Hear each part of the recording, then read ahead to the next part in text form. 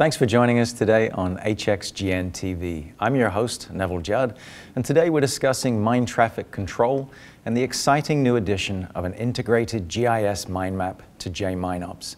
Joining me is Product Manager Marcelo Romero. Marcelo, thanks very much for joining us. Thank you for having me today. So Marcelo, tell me a little bit about Jmineops and the benefits that it brings to a mine. Basically, I can explain Jmineops and the way that this is the main software of our Jigsaw FMS solution, and client buy the Jigsaw solution because they want to increase productivity and also have better equipment utilization. And what sort of feedback do you get from customers that are using it once the system's up and running? Oh, the feedback is amazing. So usually clients, when they roll out or when they go live with the FMS system, they immediately understand and they see the benefits that the system brings to them. They see that they can remove quickly all the paper reports, but also they can track asset in a real time, and they start getting savings right away. Usually a client get benefits, they see benefit in less than 1 month. So how does the addition of a GIS map improve the product?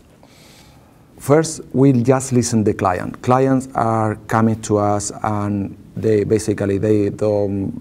understand technology, but for them it's more important problems. They have problem of safety, they have problem of tire temperatures, or tire or some temperature problem from engine tire problems, some heavy traffic issue that making the productivity low. But in another hand, you start this conversation with the client and they say, also we want to that anything that you bring to us will be full integrate with other tools as well. So it's another challenge for our as a supplier. In a third component, when we ask them, when you need that tool, the answer clearly is, I need it yesterday. So this is a constantly thing that the client want to resolve problems. They want to be the data or the new solution could be completely integrated with other ones, and also they always they need it from yesterday. So we analyze what kind of technology can basically fit all those three needs. We realize as a Hexagon, more than Hexagon Mining, we have the experience for Integraph. They have been doing GIS technology for more than 40 years. They are expert on that. They are expert to provide solution today. And we are expert on mining. We are expert to bring data from the pit and put it on a central computers. So, well, the question is, the next step was very clear. We had to combine both.